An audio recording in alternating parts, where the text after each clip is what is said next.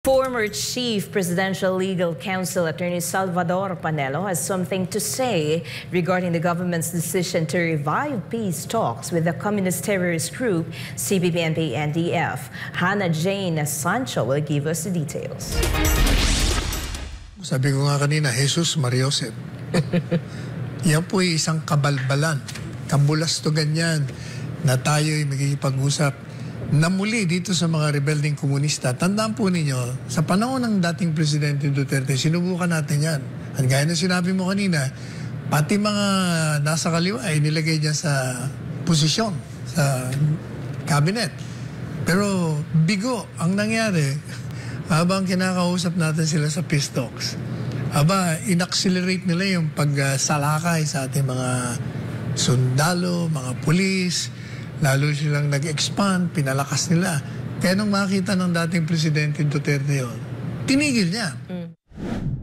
This is what former Chief Presidential Legal Counsel Atty. Salvador Panelo disclosed in his program, Problema Niyo Itawag Kay Panelo on SMNI, regarding the government's decision to resume peace talks with the communist terrorist group CPP-NPA-NDF. Panelo said he cannot fathom the need for the resumption of peace talks when the government has not failed in its fight against communist terrorism.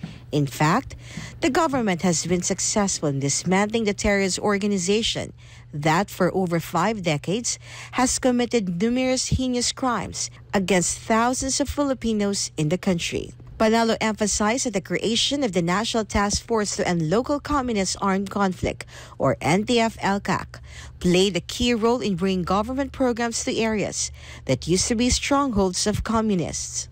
Ngayon, nung tayo'y lumiga ng NTF-LCAC, nakita natin kung gaano katagumpay yung ginawa ng programa ng gobyerno, kung saan pinasok natin yung mga lugar na malalakas sila kasi nga yung pong progress, yung pag-unlad, hindi nakakarating sa kanila at pinarating natin. Kaya unti-unting nawala na sila ng dahilan upang labanan ng gobyerno. Kaya ang dami nang sumusuko sa kanila. Atty. Panelo also believes that reviving peace talks with CPP-NPA-NDF is dangerous. Biro mo, pag-uusapan nila, natanggalin sa listahan ang mga rebelding komunista na maging terorista. Yan alam naman natin na talagang mga terorista sila. Paano nila pinapatay ang mga kababayan natin, paano nila ina-ambush, paano nila ina-ampon ng mga pamilya, pinapatay mga sundalo, mga pulis, paano sila nangingikil ng revolutionary attack at kung paano rin sila nagsusunog doon sa mga ayaw magbayad.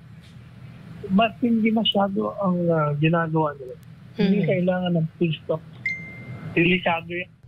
The former Presidential Legal Counsel also questioned as to why peace talks with CPP-NPA-NDF should resume. He also raised concerns about the people who are pushing for such dangerous negotiations, calling them secret enemies of the country. Hindi ko maintindihan kung sino nagpapakulo niyan. Ang sino man pong nasa likod ng continued o pagbabalik ng peace talks, ito yung mga lihim na kalaban ng bansa. Hindi ito makabayan. Tinutulungan nila. It can be noted that the Presidential Advisor on Peace, Reconciliation and Unity Secretary Carlito Galvez declared that the Philippine government and the National Democratic Front signed a joint statement in Oslo, Norway, agreeing to engage in peace talks to end decades of armed struggle. The National Democratic Front of the Philippines bared its demands before resuming peace talks with the Philippine government.